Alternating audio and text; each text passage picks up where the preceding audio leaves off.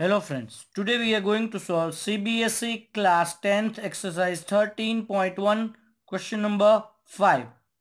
A hemispherical depression is cut out from one face of a cubical wooden block such that the diameter L of the hemisphere is equal to the edge of the cube. Determine the surface area of the remaining solid. So they had told us that they are having a cube. Look here, this is a cube and they had cut out a hemisphere from it. Look here, this will be the upper portion. From here they had cut out a hemisphere. So now what will happen?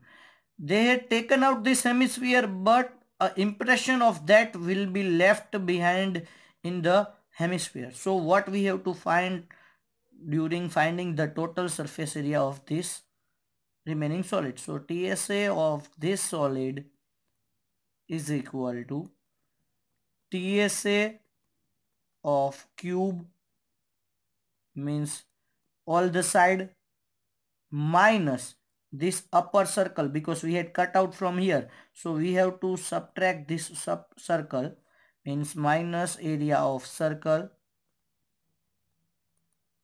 And now this hemispherical part will be the part, or you can say this part will be area inside that remaining cube. So now we have to add this area, means plus CSA of hemisphere. Now TSA of cube 6L square. We know the length is given to us, that this distance is L. So the diameter will be also L. Now what will be the radius? Radius will be L by 2. Radius will be L by 2. That we will take later. First area of circle, so minus pi r square plus CSA of hemisphere, that is 2 pi r square. Now look at these two things. Minus pi r square plus 2 pi r square means this is minus 1 and this is plus 2 pi r square. So directly we can solve that. 6L square minus pi r square plus 2 pi r square will be equal to plus pi r square. Now instead of r, we know that the radius is L by 2. So I am going to write 6L square plus pi into L by 2 whole square.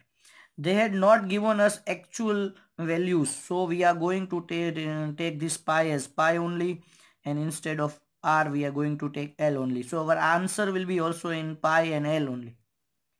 Now 6L square plus pi and this L square by 4, because 2 square will be 4.